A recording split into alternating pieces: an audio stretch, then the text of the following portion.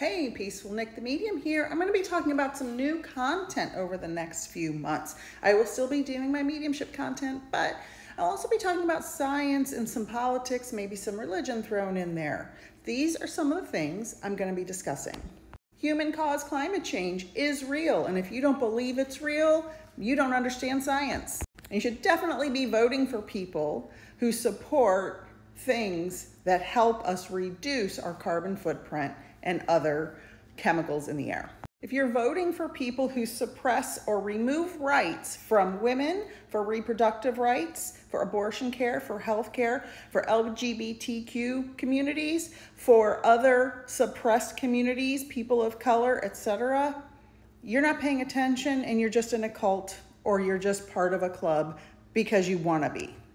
If you're voting Republican and you're a young person, LGBTQ, or anyone in a suppressed community, or a woman, you need to check yourself and you don't understand how the government works.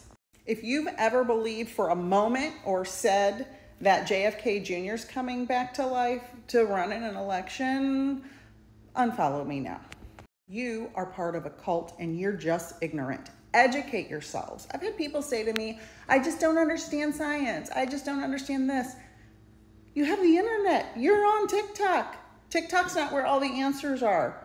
You know, there are colleges that put all of their content for free on YouTube. You can watch anything and learn anything.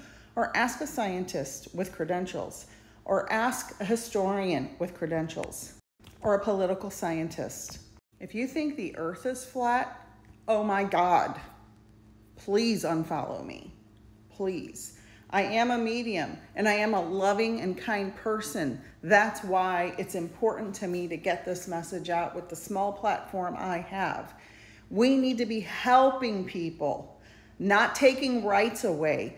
Do you know what's going to happen when we have millions of children born in poor and underserved communities with no support because Republicans only want a baby born and they don't want to vote to feed it after it's born, to single mothers whose fathers have taken off because their girlfriend or one night stand got pregnant at 15 or 16? Do you know the mental health crisis in this country is going to get worse and worse?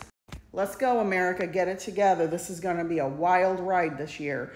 And I'm not keeping quiet anymore. I will still serve those who need help with my mediumship, but I am not going to shut my mouth anymore about these important issues that affect so many people I love.